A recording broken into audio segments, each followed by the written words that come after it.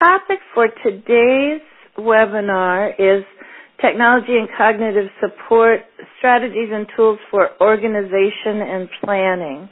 Last time we met in this series, we talked about tools for memory. And so this time we're going to talk about tools for organization and planning. And what we'll be doing is a couple of different things.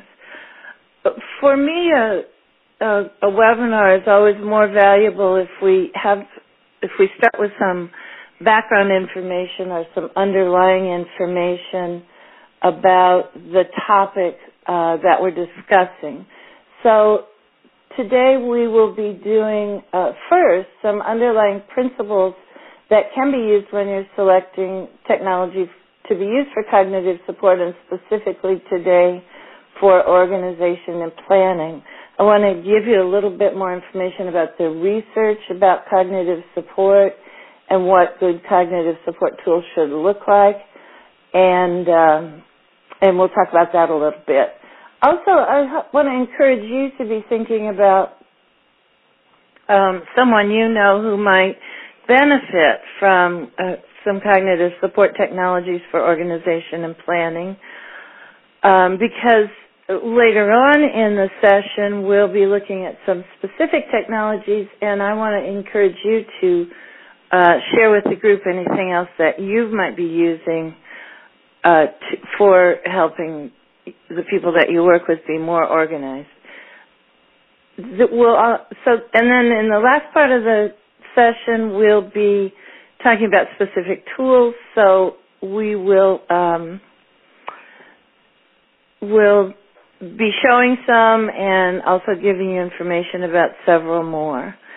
It always helps me to know who you are, so I'd like for you, if you would here, to click on the poll that you see on your screen now and choose how you are represented in this group. I can see the poll results coming in pretty quickly here, and I'm going to give you just a couple more minutes to click on those options.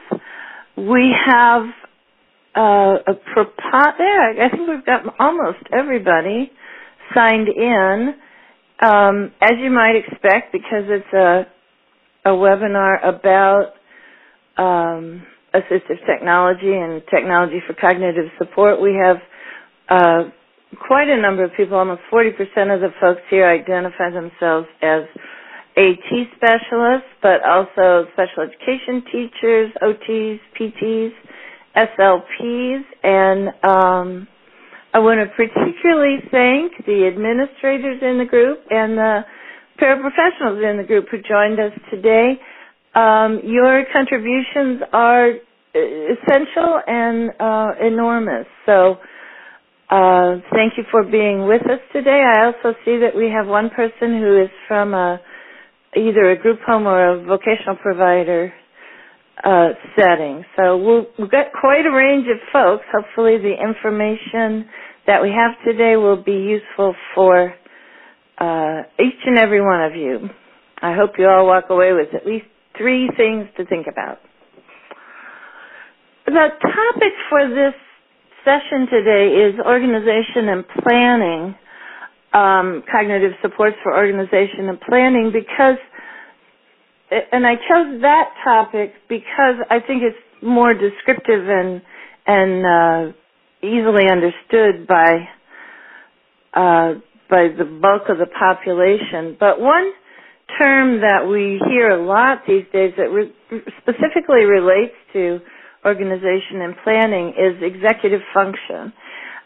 Executive function is, here's a definition, cognitive skills required for planning, completing, and evaluating the completion of tasks. So it's really the skill of thinking about what it is you're doing and what you want to do and being as organized as possible about it. There's lots of different kinds of folks with disabilities who have executive function difficulties or difficulties with planning and organization. The groups that I think we often think about these days are kids with autism, people with attention deficit disorder, and also for many of our students with developmental delays, many of our people with developmental delays, executive function, organization, and planning is a difficult task. I see that Elizabeth Gomez-Rios has a question. Elizabeth, if you want to post your question in the chat box, we can address it. And while we're waiting for that to happen, I did want to say that I am a teacher by training. I was a teacher for about 20 years and coordinator of the Oregon Technology Access Program after that, and a few years ago I retired and began work as an independent consultant, so I do a lot of this kind of professional development. The reason I say that is because I'm going to say kids with disabilities and students with disabilities a lot, and I realize that there are many of you on the call who are working with adults and older folks, and I apologize. It's just my bad habit. So people with disabilities. Before I go on to the next slide, I wanted to point out the citation here about for this definition of executive function. This particular definition comes from the Cognitive Connections Executive Function Practice, and you can see the web address here. This is a private practice group of speech therapists who work with people who have executive function disorders specifically. I found a lot of good resources on this website, so if it's a topic that you're interested in, I wanted to encourage you to take a look at that site, and we'll have a few others as we go along today. Whoops, got too fast with the mouse there. Okay, executive function skills. Executive function skills are divided into two kinds of skills in the literature, and I wanted to point this out because I think that it's important for us to think about both these categories of skills. I think it's useful in determining what kind of strategies we're going to build to help people who need help with organization and planning. The first group of skills are skills that help you control your behavior. So you'll see on the list there things like paying attention, being motivated, regulating emotions. That first group, while we can help people learn to pay attention better, be more motivated, regulate their own emotions, those skills are difficult skills to learn, and they take a real investment by the individual in making personal change. They're really much more internal kinds of skills than the list below that of activities that guide behavior. So if you look at the list of activities that guide behavior, you see those more specific tasks of planning, organizing, monitoring, solving problems. Many of these kinds of activities that are listed on this slide are things that we can teach, but also that we can use strategies, assistive technology, visual schedules and things like that to help a person almost immediately. So when I saw this list, I thought, well, this is a lot like the difference between, for instance, teaching a person how to do better writing. I know many of you on the call are occupational therapists, so teaching a person how to write better, more clearly with a pen or pencil, and the difference between using tools like keyboarding, iPads, mobile technology to voice input to write in a different way. So what we're going to focus on today are those activities that guide behavior in the ways that we might help people be more productive in organization and planning. These are examples of the kinds of tasks that we hope that people will be able to do to be more independent and be more functional in their own lives. And what you see is a list of tasks, all of which could be assisted with assistive technology. So we're going to look at tasks like these as we think about the topic of organization and planning today. There are lots of ways that people are challenged in organization and planning, and so one of them is not being able to capture what needs to be done. And then here we have the first typo in today's PowerPoint. I somehow always manage to get at least one typo in, so this is the one I found. If anybody else finds one, send me an email so I don't do that again. But not referring to the list or calendar, whatever needs to be done. People with executive function difficulties sometimes are confused just because they see everything at once. I asked you earlier to think about a student that that you know and the kinds of difficulties that they might be having. And I see here that Maria has sent us a message that says, motivation is difficult to assess for some of my students. They have multiple physical and cognitive disabilities, and the typical things don't work. I'm thankful for my assistants because they help me brainstorm.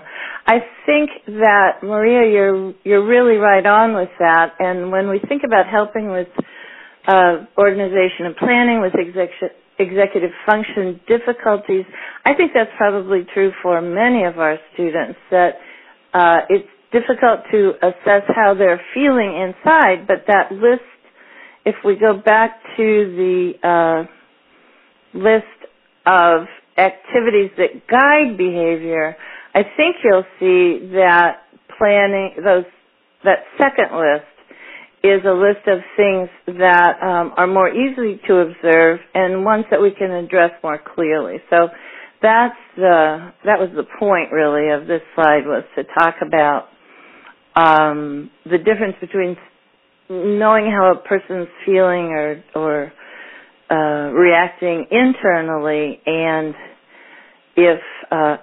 and what they're doing and what we can observe and measure on the outside. Ann Parcel says that if an executive function disorder is present, understanding what the motivation is and waiting for the benefits. Whoops, my screen moved on here. Waiting for the benefits takes time when most students need immediate gratification to keep going. So that's what we're going to talk about today, and I think you're absolutely right. We're going to talk about those kinds of activities that we can help with immediately. So here's 3 suggested reasons for difficulties with organization and planning. I want to go to the next slide, which is a poll again, and I want to ask you to submit some of your ideas. I think some of you have been doing that in the chat box. Submit some of your ideas about the kinds of things that cause difficulties with organization and planning, whether it is motivation, whether it is an inability to even identify what needs to be done, excuse me, whether it is being overwhelmed by the situation or the of the results. And I see that we have people doing that in two different ways. One is in this poll box, and the other one is, here's a chat message from Susan who says, I work with many kids with autism, almost all of whom use visual schedules. The schedules are always a list of pictures, usually broken down to a part of the day at one time, but even so, there are some kids who can't handle more than one or two pictures. So again, that inability to sort out what's important, to identify in specific settings the kinds of things that need to be addressed. I can see that many of you have strong ideas about the causes or the evidence of executive function difficulties. I'm going to skip to the poll results, and we'll see some other results coming in. I don't know how this one works. I apologize. I thought if I clicked on that, you would see the results. So here's some of the things that people are saying. Long-term history of depending on others, not connecting the need for studying and taking home appropriate materials, environmental distractions, learned helplessness, mobility can be a real difficulty. Somebody mentioned mobility in organization and planning. So lots of good ideas here, and there are almost 140 people on this call, so we won't go through all the responses, but I want to thank you for all those responses. And we haven't used this particular kind of poll before, so I apologize. I think maybe we need to, maybe I can.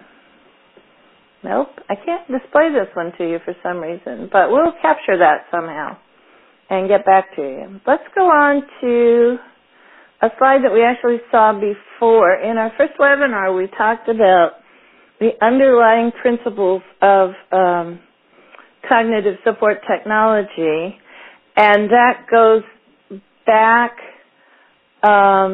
to the original time when we were talking about cognitive support technology. Is one of the most research-based areas of assistive technology. And if you watched last time's webinar, we sent out as a handout a list of some of the research studies about cognitive support technology, and this was sort of a summary of some of the underlying principles of cognitive support. So a task focus, rather than trying to measure motivation or some of the things that other folks have mentioned, we want to identify specific tasks that people are having difficulty with, and then help to identify solutions for them. Now, we've done that with things like reading and writing and communication and motor skills for many, many years, but only recently have we really just understood that this task focus for executive function and also for organization and planning is really an important place to start. But the other place to be cautious is in this idea of only as special as necessary. The more complicated the technology gets, the more special and farther away from the commonly available technology that we all have in our lives these days, the more difficult it is to implement. So our focus should always be on only as special as necessary and the simplest tool to overcome the barrier. Finally, with many of our folks with executive function disorders and organization and planning skills, we really need to plan for the supports that go along with the use of the tools. So we talked about this slide last time, but I wanted to give you some information from a research study that was done by Michael Giangreco and Dan Davies.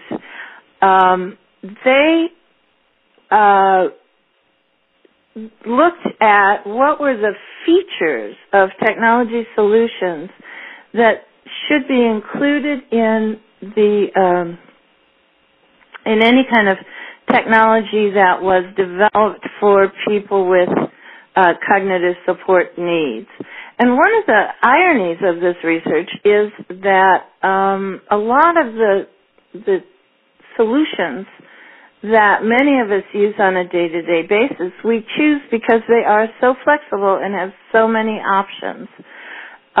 What Dan and Michael D. and Gayl found was that for people with cognitive challenges, with executive function disorders, with the kinds of difficulties that a person might that might cause them to need cognitive support technology, some of those options were actually confusing and caused difficulties for folks. So clear, uncluttered screens rather than a million options. Consistent commands and features, so that from screen to screen the technology says the same thing or shows the same icon, always consistently meaning the same thing. And I'm going to show you an example of that in just a few minutes. Appropriate sequencing and pacing, and also in this list, options for changing the sequence and pacing. So breaking things down into more and more baby steps, smaller and smaller steps till you meet the needs of the person that you're addressing. Frequent and informative feedback, not just good job, but feedback that talks about what you did right, what the right answer was, what the mistake was that you made. And for people with cognitive support needs, often a need for multiple exposures to the same information. So this is a really good list of things to look for in the cognitive support technology. And one of the things that I thought about when I was putting up this slide was the experience that we've all been having with iPads. As we began to see iPads develop and the operating system be changed and improved over time, we saw originally more and more features for accessibility. We saw more and more ways that people with all kinds of disabilities could use the iPad. But what I have seen most recently in changes in the operating system that I think applies to this topic of organization and planning and cognitive support in general is that we have most recently been given more and more options in the iOS operating system to limit the number of choices, the number of things a person can do, the number of different ways that a student might use the iPad. And a part of that is because we need some of the features that you see on this slide, some of the features of good cognitive support technology are ways to limit the operation of the device to things so that students aren't confused or disorganized, and then eventually give those options back as they grow, as the individual grows and changes in their abilities. So with that in mind, I want to switch here. We're just about at the halfway mark, and I want to switch here to talking about cognitive support technology options for organization and planning. So this is the show and tell part of the session.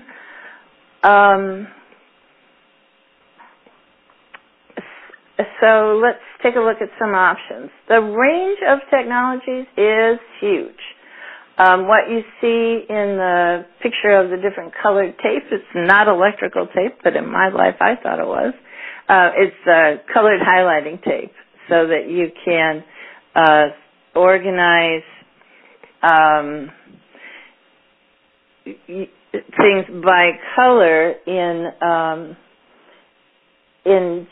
determining how your day should go or how you put things away or things like that. And then the higher end range, the thing we're going to look at today is a piece of software called Picture Planner that helps people plan their days and know how their day is going to go and what they should do to be prepared for it.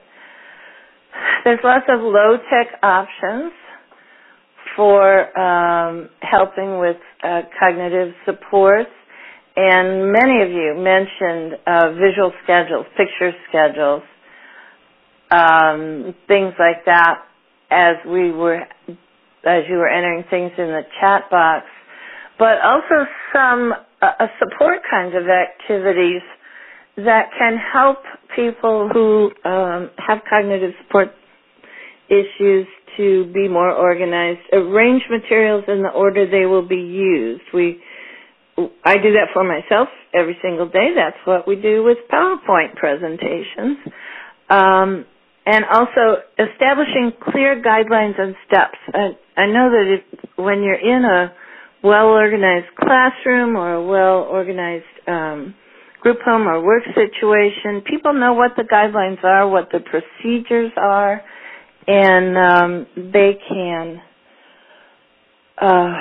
everyone in the environment knows the same procedures and how to do things, what's expected of them, so that makes for predictability, makes it easier for people who have executive function disorders to be involved. Another low-tech example I mentioned briefly is color coding of things. And I wanted to point out that a lot of these strategies that, as we talk about organization and planning, are ones that lots of us use. I color code my PowerPoint presentation. So this is the second in a series of 3 PowerPoint presentations. If you remember, if you joined us for the first one and you remember that one, the slides were all the same presentation format, but blue. The color was blue. So, and the third in this series will be the same presentation format, but also a different color, just to help me be organized about how I'm doing things. We can do that with Post-it notes, flags, tape on things, but also in my classroom I often just used different colored paper for different activities. So math was always yellow, and reading was always, I think, a light blue. So we knew what the activity was by the color of the paper or the handouts that the kids were working on. So color coding can be a really quick and easy visual organizer. Several of you have mentioned visual supports and graphic organizers. There are a million resources for visual supports and graphic organizers, and so I wanted to just point you to these 2 as possible places to go to look for resources.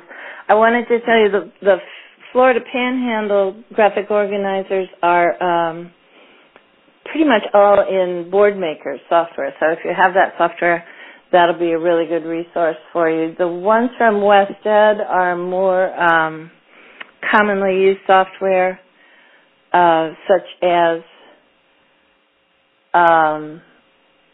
Word or Excel, things like that. So these are 2 really good resources. I see there's a question here from Mary Jo. Can you give specific examples other than subjects about how color coding is used with students? So I want to invite the rest of you to chime in if you have examples of how you use color coding with your students. I know another example in my life was when I worked with younger kids. Every child had a color so that they knew where their materials went. Their notebooks were that same color. Menno's materials were always pink, Menno's notebook, Menno's cubby marker, things like that. So just help, oh, and here's somebody who says helping patients organize medications. That's another really good idea. Color coding on, oops, boy, now it's coming, when it comes in really fast, I can't even keep up. Color coding on visual schedules to indicate the teacher time, area of the room, specific table to go to, things like that.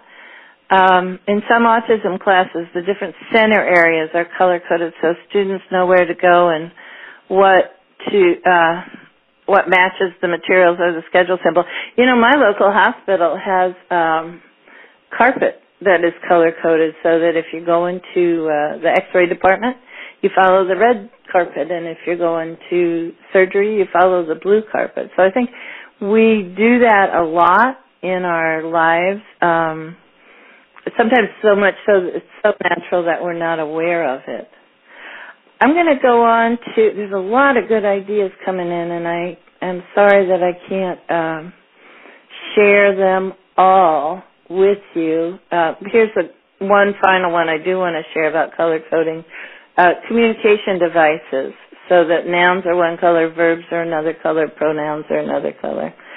I mentioned earlier the Cognitive Connections Therapy website, and I wanted to suggest that you take a look at their planner.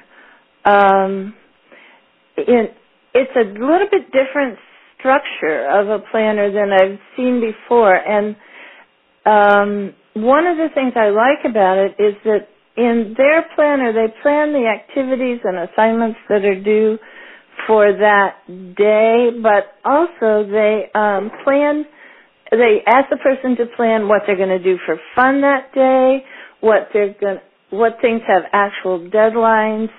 It's a really nice planner tool that's available through Cognitive Connections Planner, probably for your folks with a little bit higher cognitive functioning, people that would be able to read and fill in this planner. The picture of it that you see on the screen is one that is completed, so it might be a little bit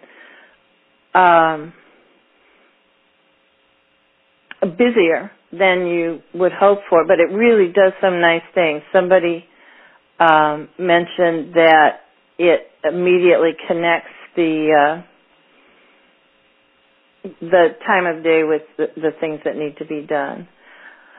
So here's another tool for cognitive support. We're getting into basic technology, and one of the tools that I use to help people know what the next step is the step-by-steps from the AbleNet company. Rather than, and we often think of these as communication devices, but rather than actually using them for communication devices, excuse me, we can program in steps so that the person just needs to hit the switch, hear what the next step is, do it, and then all we have to do is teach a procedure for hit the switch, do the task, do the next step, and then hit the switch again to hear the next step. You can do this with a single step-by-step, or you can do it with any of the single message devices that, and we could line up several in a row, or a message device that had maybe 4 buttons or 8 buttons on it. So many message devices from lots of companies that you might think of, probably something that you have in your environment. Here's something that you may not have in your environment, and I really encourage you to take a look at this one also. This is called the Agenda Lifetime Voice Calendar. It's a calendar. You see they've got it hung on a refrigerator, but it can be used in lots and lots of different environments. What it allows you to do is pick, in the blue column on the left, you can pick the month that you're talking about, and then in the in the numbers on the right, you can pick the day of the month where you're going to schedule something or say something, make an announcement. And then what you can do is record messages into that day and that specific day and time. When that day and time pops up, the message pops up. A message light will blink indicating that you have a message, and then you push the Today button to hear your message. I talked to a mom of an adult who is has developmental delay but is living in his own apartment, and she said this is one of his major tools. Now, he doesn't necessarily program in the messages for different days, but he has a routine that involves checking that calendar several times a day to see if a light has popped up. So just a tool that I thought you might be interested in. Another way to help with organization is with planning specifically, is with tools like Inspiration, Kidspiration, so that you can mind map sort of all the kinds of things that you're going to need for a particular day or a particular activity, and then turn that into text or some kind of a list that would help you create a visual schedule for yourself. If you don't have Inspiration or Kidspiration, I want to suggest to you that you take a look at the Bubble Us website, which is, again, a planning tool, but it's an online tool and there's no cost to it. So if you see here, there's a button right in the middle of the screen that says Start Planning, and that will allow you to create a mind map for yourself. You can sign into this website, develop your own account, and save things, save plans, and save mind map kinds of activities for future reference, or you can just use this site without creating an account to make a plan. We can't really talk about cognitive supports without talking about some apps for cognitive supports, and this is one of my favorite ones, particularly for young kids, but really for just about anybody. The iDress for Weather app is a iPad app, iPad and iPhone, and the thing that it does that's very cool is that it connects to your local weather channel or some kind of weather service. So the app itself does look up the weather for your location, and then it suggests to you how you might dress for that weather.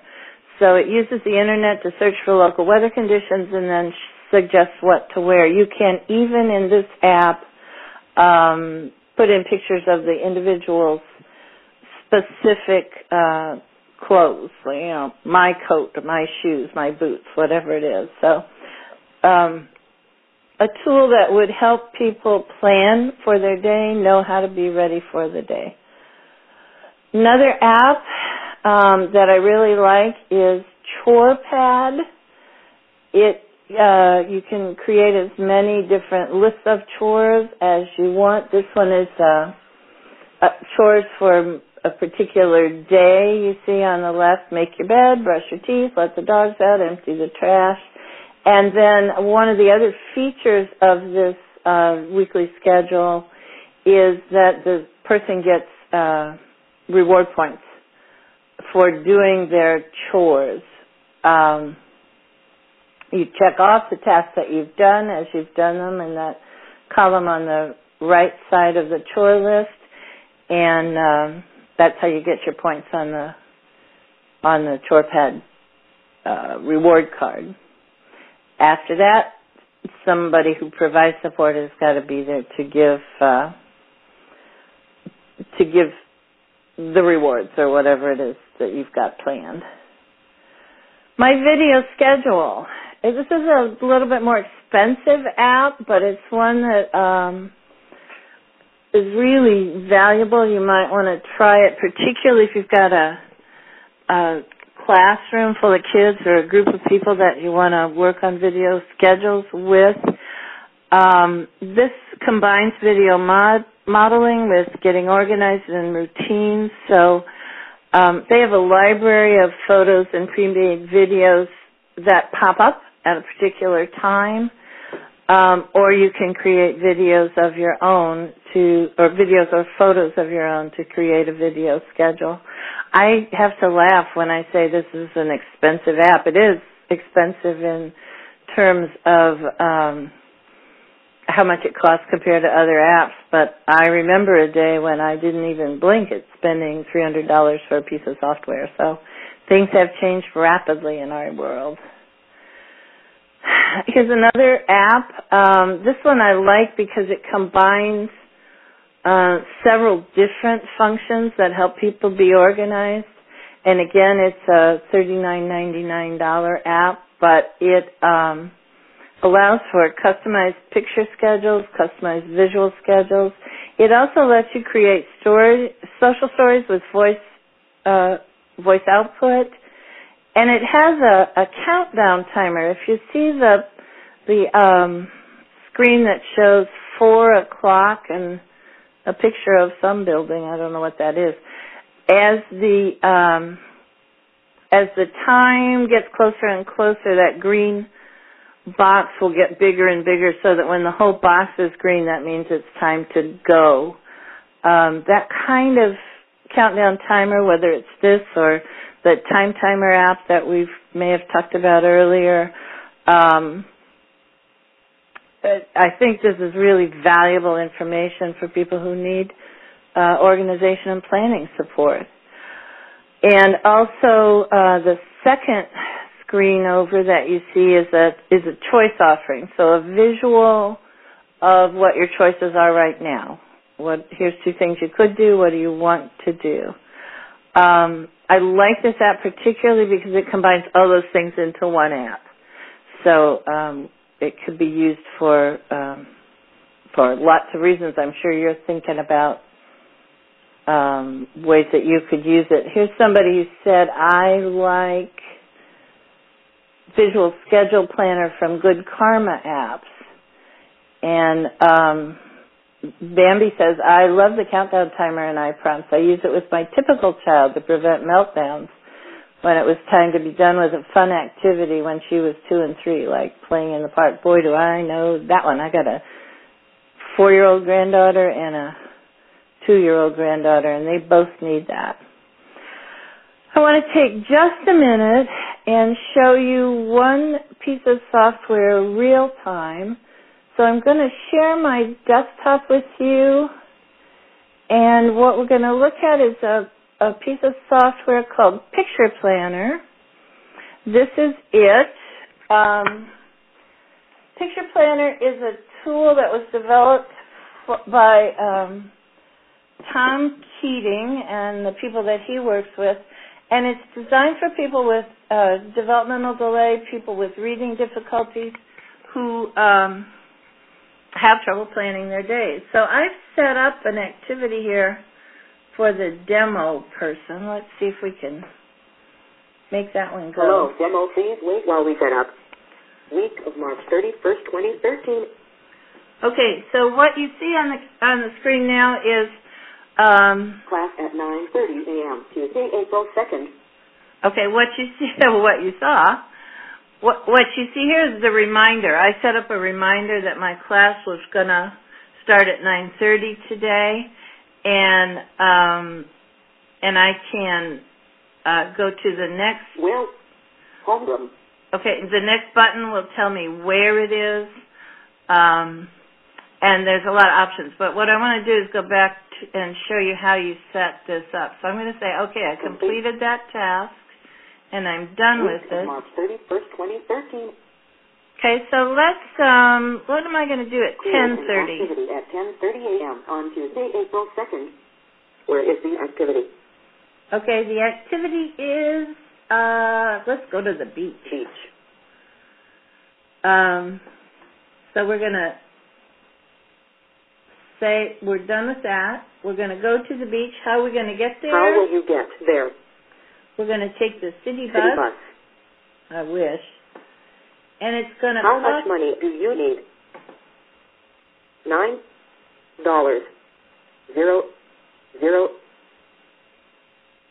$9.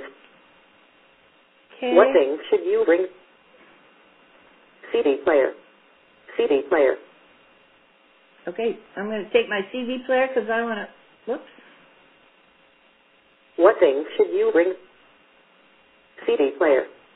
CD player. Okay, well, as always, when you demonstrate technology, you see glitches, so I'm not sure what that's about, but for some reason I can't take my CD player. What you can see on the screen is who you could also add who you're doing it with, what you should bring, what kind of clothes you should wear, lots of options for planning and organization. Now, there's two ways to use this. One is for an individual to set up their own appointments this way, but also March 31st, 2013. Okay. Also, another way to use this software is for a caregiver or somebody who works with a person on a regular basis to set up with the person these kinds of appointments and planning activities. Most often, folks are either printing this out and taking it with them, or there is now a mobile technology version of the same software. So I'm going to get out of that and go back to the PowerPoint slides. What you see here is that it backs up to a server that's operated by the Cognitopia company. I see Gloria sending us a message about how to download the, here, let me get out of here. I want you back. So, there it is. Oh, okay. So, that's Cognitopia Picture Planner. I would encourage you to take a look at it. You can download a free demo of that software, and I think you'll enjoy taking a look at it. One other similar tool for a person with a little bit higher functioning is called Schedule Assistant from AbleLink. It allows you to set up visual schedules and with voice output and instructions built right into it. You can put any number of appointments into the system. The most important thing, I think, to think about for all of this technology is that what we have to do is first determine the challenges that the individual experiences in organization and planning. And we talked about this before. You saw these same bullet points with the same typo in them. Not capturing what needs to be done, not referring to the list. So those are two very different things. So you can make yourself a list, but if you never look at it, it won't be particularly valuable. So a lot of what happens in organization and planning, particularly for people with executive function disorders, has to do with the supports that are included with the technology.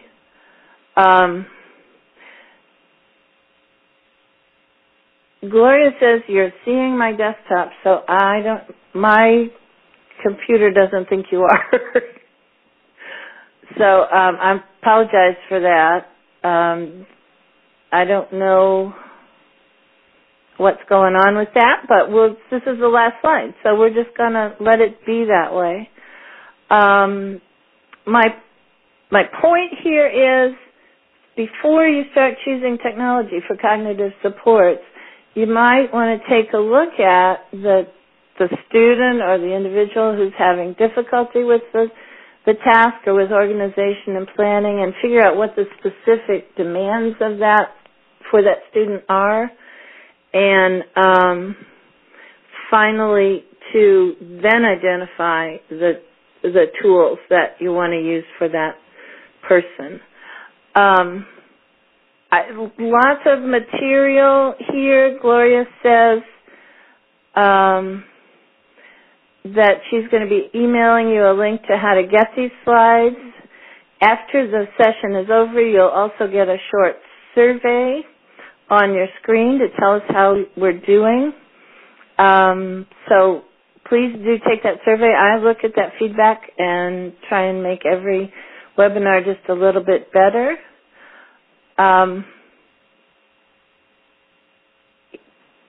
There we go. So I want to thank you for joining us again today with AbleNet University. You can get the schedule of live webinars from this website, and there are a bunch of archived webinars at that site, including the one we did last time on cognitive supports. So thank you for joining us. If anybody wants to put questions or comments in the chat box, now we've got a couple more minutes before the webinar will actually end, and I see lots of thank yous. I want to thank you for joining us today. It's always a pleasure to have such a great group of people, and I hope that all of you got at least one good idea today. Thank you all for joining us.